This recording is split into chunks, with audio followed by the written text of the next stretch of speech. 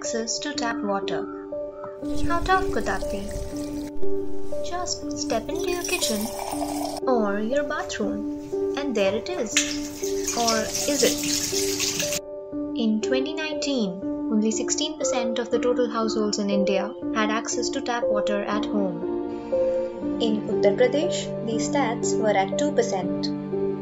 Let's talk about the agricultural city of Barabanki, where these stats stood at just 1%. But things have improved manifolds as the intervention of GIZ alongside MG Nareka has helped in the installation of public and private taps in the district.